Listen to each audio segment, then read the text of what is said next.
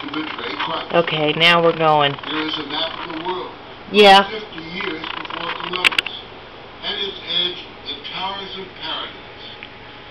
And an immediate bestseller, Columbus's description of We've got this mama cat out here next door with a young kitten.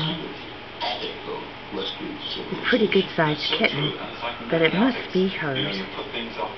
She's nursing it and cleaning it up. Father Michael Collins is an Irish priest who's written extensively about the Vatican, where the library shelves, if you put them end to end, would stretch for 31 miles. Is there any single person who really knows what the library holds? Nobody knows exactly what's there. It would be impossible for the human brain to understand, to remember the titles, who wrote it, when they were written.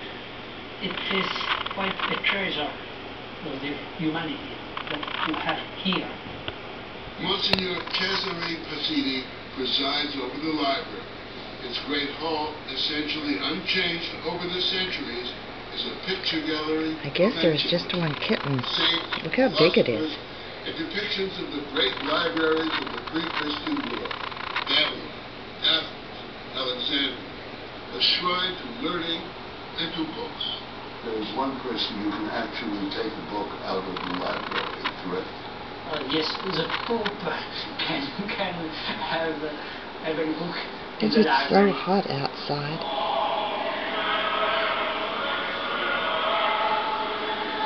I'm doing this through the window. And now she's looking around. There they go. Mom and child.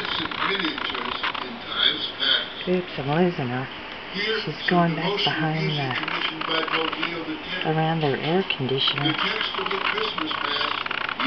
She may have more babies in there, I don't know.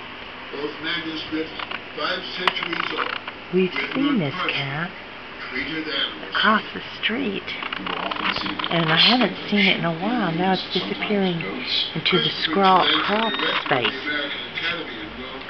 under the neighbor's house. So I guess I'll stand by for now and see if she comes out with any additional children.